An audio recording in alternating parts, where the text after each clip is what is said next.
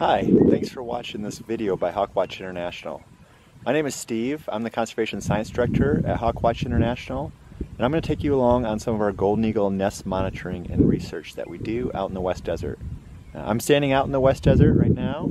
It's a very interesting landscape. It covers the western 1/3 of Utah, and it's characterized by mountain ridges that run mostly north and south, and valleys between those mountain ridges that are generally covered with shrubs and grasslands. And golden eagles really like this type of habitat. They can find their nesting areas on the cliffs that are found in the mountains, and then they can find their prey out in these open shrub areas such as you see behind me. HawkWatch has been involved in monitoring golden eagle nests for over a decade out in this landscape, and from the nest monitoring we can get some sense of how the birds are doing based on how many pairs decide to lay eggs, how many young are fledged that year, and more recently we've been involved in banding and tracking studies where we can actually see where the birds are going and get some sense of the threats they face. For example, the eagles from the West Desert and the West in general unfortunately face a number of man-made threats. A number of our birds that we've put transmitters on have ended up electrocuted, hit by cars when they're feeding on roadkill, and other issues related to human causes of mortality. So this is really important for us to help us understand the issues and the threats that the golden eagles face, and then we can work with managers to help address some of these and help these birds do better out in these landscapes.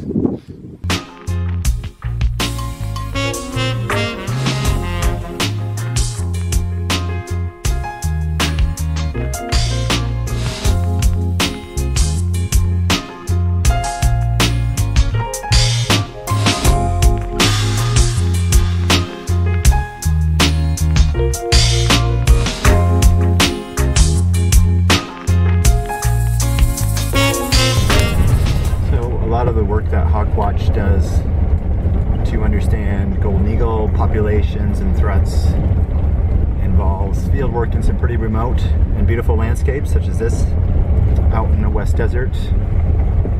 This is actually an area west of Salt Lake, and as you can see, fairly near the Great Salt Lake and the Salt Flats. Quite a bit of dirt road driving,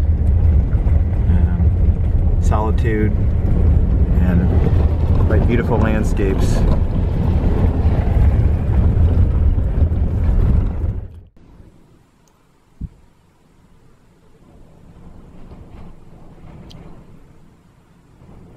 Nest monitoring typically involves viewing nests from a safe distance. So here we're well over a half mile from golden eagle nest on these cliffs up here, and we're using a window mount scope to view the nest and see if there's anybody home. Again, a lot of this work is done solo, so we often have our office set up in our front seat here. We have some nest photos that we're looking at, and our field gear and notebooks and other things. So yeah, nest viewing is just a matter of being patient. Sometimes you can see right into the nest and you can make a determination, or you see a bird when you show up, an eagle, and you can watch what that bird does and determine the nest status. But quite often, especially early in the nest season, like right now it's end of March, the females might be incubating, and we just have to sit and wait and hope that we see a head move or a tail, or we see the male fly in and see some type of feeding or reaction.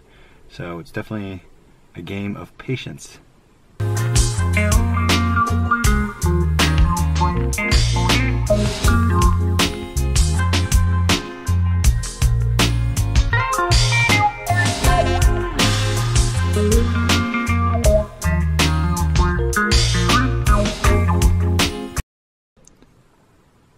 So we have an active nest here. I'm going to try to show you what that looks like through the scope.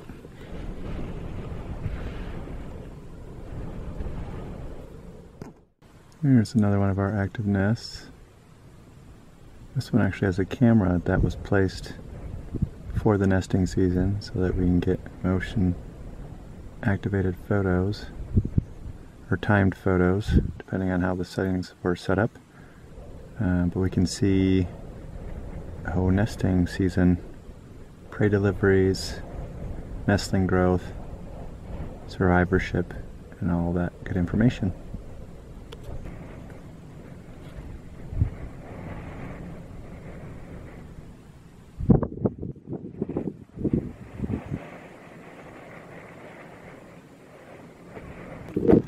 Alright, so just taking it for a little walk with me. Just finished up the surveys for the day. Because we work so far from the office in a lot of remote landscapes, we generally just keep working until we run out of daylight, and then we just camp wherever we end up on public land. Try to stay away from any nests so that we give them their space, and then in the morning we just start right back up when the sun's up. So yeah, you can just see the sun going down over here, and got a little campsite up here where we'll sleep for the night. Alright, well, morning. Sun's just coming up out here in the desert. I'm sitting in the truck right now. It was a bit windy overnight and still a little bit windy right now. Pretty common for out here. Have a little bit of coffee, a little bit of breakfast, and then I'll get going. First thing in the morning, it can be really good viewing, especially if you've set yourself up so that you have nests to view that the sun is shining into, and they can really illuminate and reveal birds. So we try to take advantage of kind of the orientation of the nests and plan our visits so that we're looking at nests when we have really good views with that sun assistance. So I'll get going. Talk to you later. We're driving towards our next territory. Right now it's getting a little bit overcast, which is actually ideal for nest monitoring. If it's full sunlight and there's no breeze, you can get these thermal developments, which the eagles obviously like, but it can make it really hard to view things through the scope. You basically get this shimmer from the heat that makes a nest or anything you're looking at through the scope look like it's moving, and so we can't really tell if we're seeing a bird, if we're just seeing that effect from the warm air. So we'll see what we can see at this next territory. So just wanted to give you another example of the scope view. So here we have an active nest. Zoom in a bit. You can just make out some of the bird's feathers. This is a wingtip sticking up.